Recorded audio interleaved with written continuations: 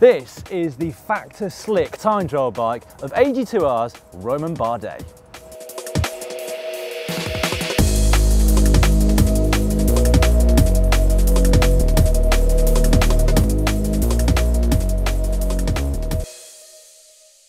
Factor bikes have been around for some time now, and they were born in Norfolk in the UK. They came from a group of people who were working with BF1 Systems, an engineering company who'd worked with the likes of Ferrari, Aston Martin, Maserati, etc., and also with a whole host of Formula One teams and other motorsports too. They made their Factor bike. Last year was the first time we saw it on the pro scene with One Pro Cycling, but this year is their first foray into the World Tour with AG2R. Now, we've seen a couple of their bikes on GCN before on the road side of things, but I think this is the first time we've seen their new slick time trial bike, which was released back in March of this year. They put a lot of time and effort into making this lighter and more aerodynamic, and of course Romain Bardet used this en route to third overall at the Tour de France this year. One of the things which has been quite unique to Factor ever since their early frame sets is this split down tube, which is now called the Twin Vane Evo. Now, they claim it does reduce drag quite significantly. In fact, 100 grams of drag less at 40 kilometers per hour. And even more than that if you go at race speed, apparently. That is, of course, if your race speed is above 40 kilometers per hour, which mine probably isn't any longer. What it does mean is that if you want to mount a bottle cage on the down tube here, you can see Romain Bardet only has one on the seat tube at the moment, you have to get a special mount which crosses over on these two bolts just here. Another difference between this bike and its predecessor is the much wider seat stays and also forks there.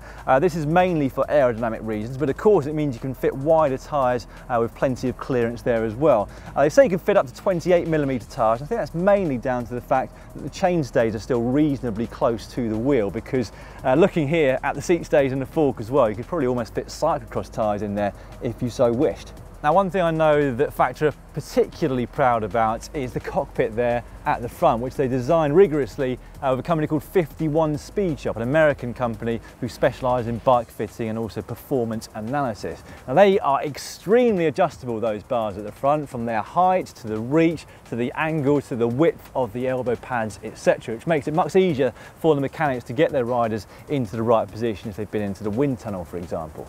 And something else that you don't see really on most other time trial bikes is what I'm going to call a mono stack. That's stacked between the tri-bars and the flat bars which come underneath. Most of the time these days, if riders have got a stack, there are two stacks underneath, one for each of the bar extensions, but here there is just the one, and right behind it is the junction box for Shimano's Di2.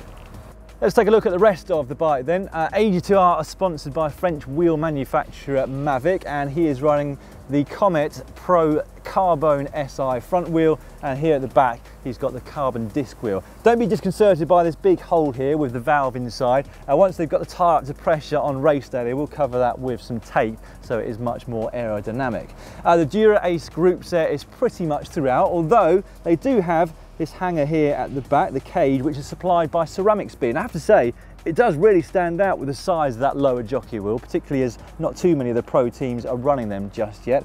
The cranks are supplied by SRM. This is their latest model, which they worked on with THM, the specialist lightweight company. Fully carbon cranks, and I understand they're only 99 grams per crank, which really is quite unbelievable. The Dura Ace chain rings are currently 56 teeth and 44 on the inside, and here at the back a fairly narrow range cassette, 11 only up to 25, which is very narrow for an 11-speed cassette. Behind the cranks there is something which I've never spotted before. It's a K-edge mount which prevents, of course, the chain from coming off the small chain ring, but also extends a little bit further down. It's a special SRM version which has the magnet at the end, which trips the SRM into power basically when you start turning the cranks. Very neat, much better I guess than sticking the magnet onto the frame itself.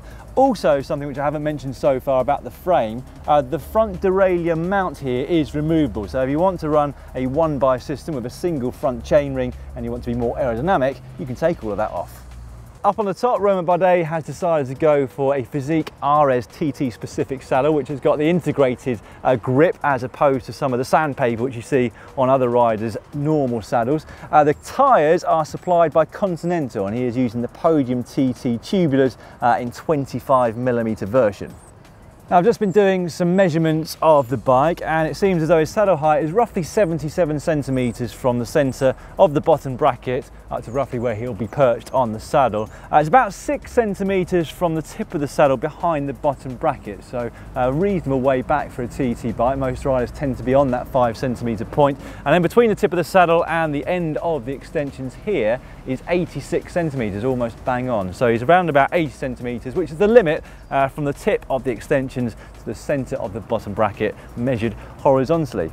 Before I started the video, I did have a quick word with Baden Cook, who's now working with Factor Bikes, and he claims that this bike is 1.5 kilos lighter than its predecessor, which is quite remarkable. Unfortunately, I can't check what the actual weight is because I've left the scales at the GCN office. I do apologise for that. Please don't be too harsh in the comment section down below.